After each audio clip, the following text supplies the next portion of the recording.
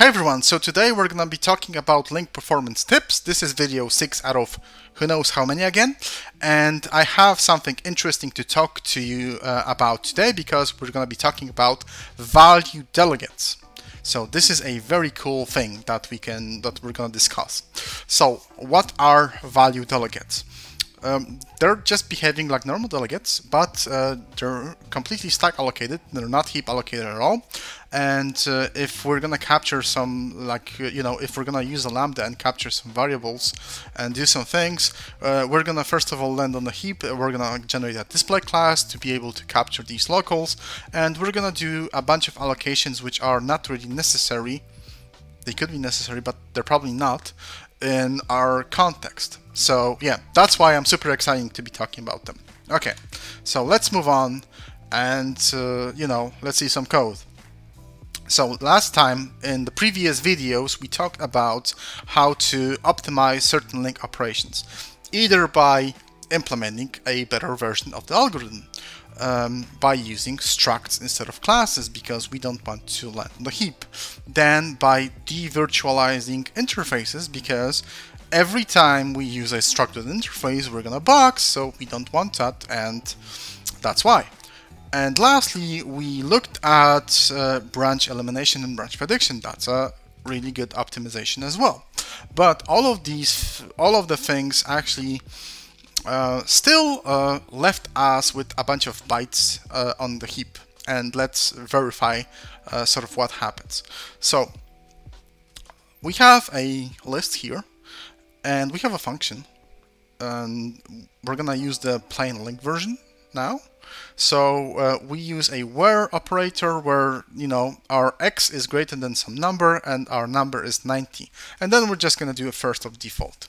So let's fire up our trusty debugger and let's see what's going on in allocation world and in the heap.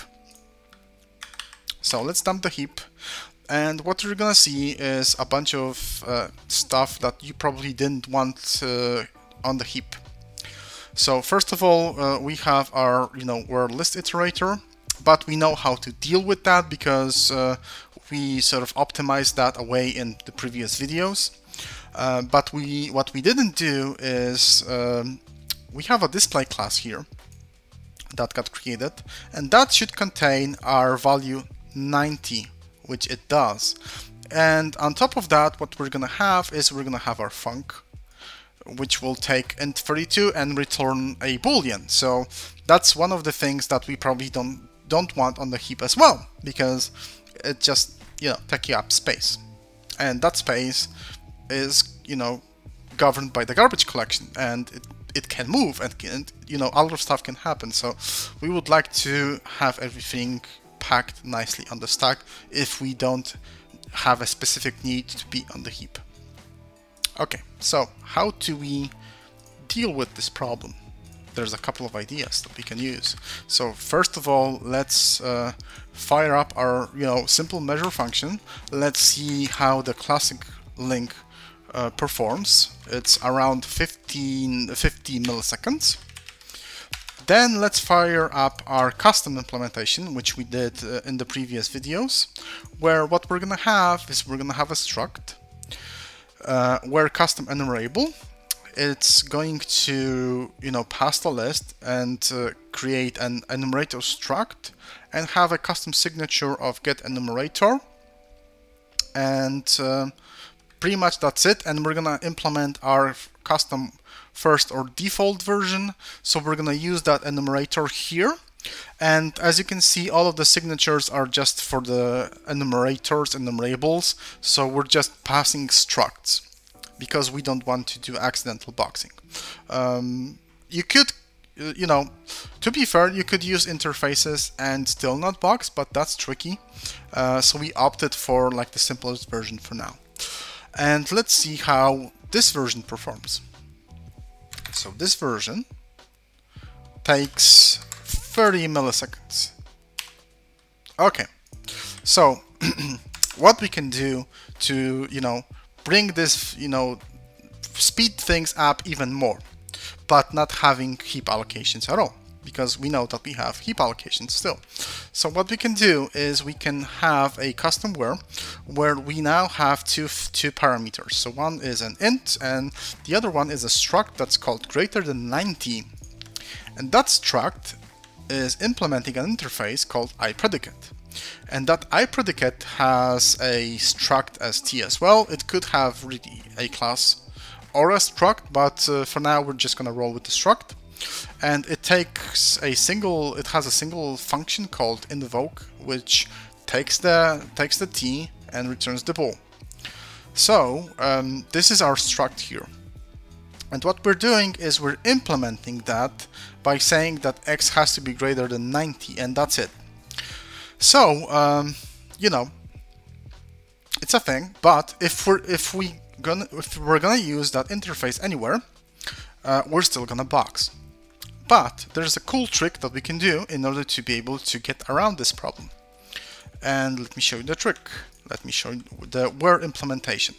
So the where expects a t source and a t predicate. And the t predicate in this example here has a you know, a narrowing sort of signature where we say that the t predicate has to be a struct and has to be an interface. And now what we're gonna do is we're not going to accept iPredicate in our arguments. We're just gonna accept the t predicate because we already know what it is. And this will allow the JIT compiler to generate code for a struct, not for just a generic interface, because we know that we have a struct. So we're not gonna box, and that's pretty awesome. Okay, so let's just create the you know, our struct, because it's an empty struct, doesn't have anything. So let's do that. Let's pass it along by ref all the way down to the enumerable and to our enumerator as well, and let's just use it. So since we have a predicate and you know, we have to filter out certain values, on move next we're just gonna do a while loop as we did before, and we're gonna check if the predicate is true, and that's it. That's all that we have to do. So as you can see, it's the same sort of use case as we would use our lambda here. And there's a commented out bit here on the predicate, because sometimes if our predicate will be used in and will have certain fields will get used, we can have a defensive copy, and this could in theory allow us to bypass that defensive copy. But you know, in this case we know that we have a very simple struct, and so we don't have to use that. Okay, so let's measure the performance of this guy.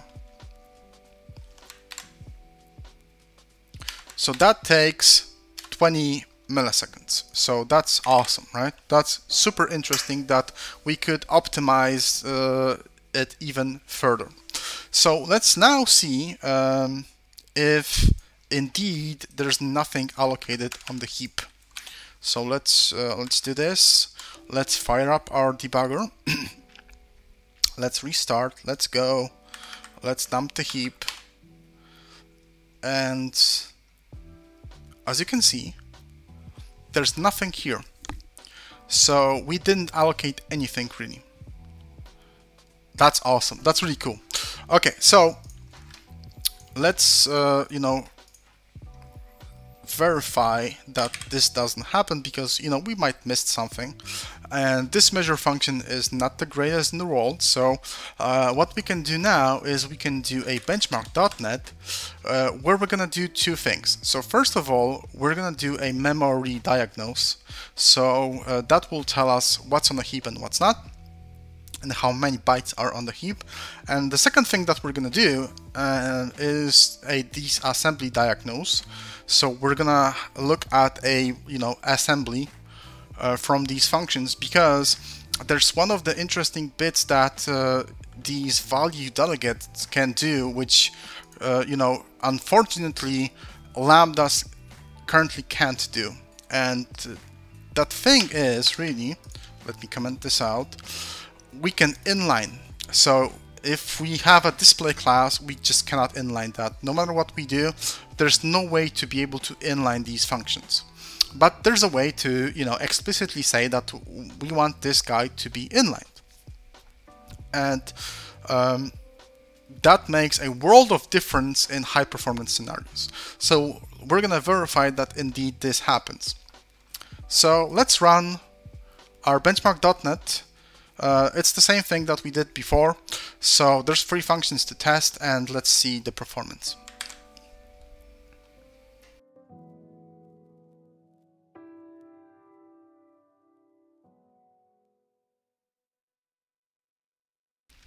Alright, so let's fix the formatting a bit.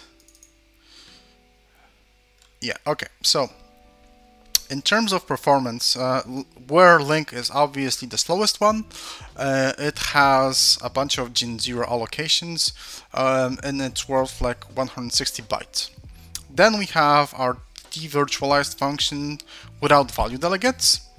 It's around somewhere between 50% or 40% faster. We have some still allocations because we have delegates, but it's like half of the allocations. And lastly, we have our value delegates function with all of the optimizations applied to it. So it's around 60% faster.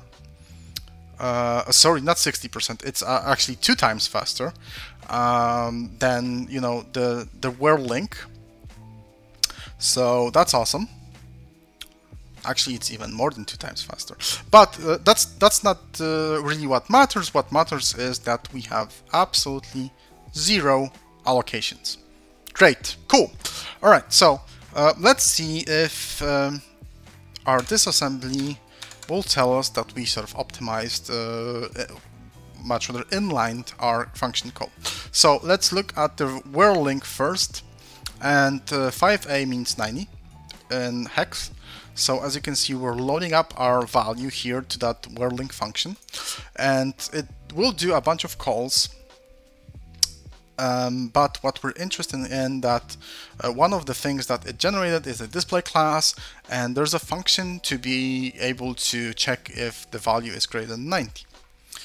So this here function has to be called a bunch of times. And as you can see, there's multiple calls to multiple things, because well, certain things could be inline, but sometimes inlining doesn't make sense. But at least this method here cannot be inlined, really, at least not for now, because the compiler does not support this. And let's look at the last implementation, the third function, where we just really have a single method.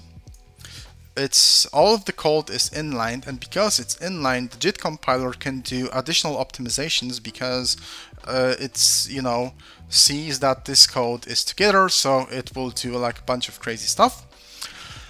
And let's try to find out where's our function, where's our value delegate here, if it is here. So what we're gonna do is we're gonna jump here, and this bit of code is the while index, it's the move next, basically, where we're just gonna do a while loop, and we're gonna check the condition, and the condition is being checked here. So we're gonna jump to this label, and in this label, what you can see here is that this is our value 90 here, and this is where we're doing the comparison. And we're gonna take this branch here. So, all good. And yeah, so I'm not an expert in assembly, but what I can say, at least from looking at this code, that indeed everything got inlined, and it, we could use some extra optimizations thanks to that. So that's good. All right, so that's all for this video. If you got value out of this video, you learned something new, like and subscribe, because that obviously helps. And hope to see you in the next video. So what I meant to say is, hope that you see the next video, and please like and subscribe, and I'm hoping that we're gonna have something even better to raise the bar than this sort of here, and the bar has been set very high because this is a super cool feature. Thank you and see you next time. Bye.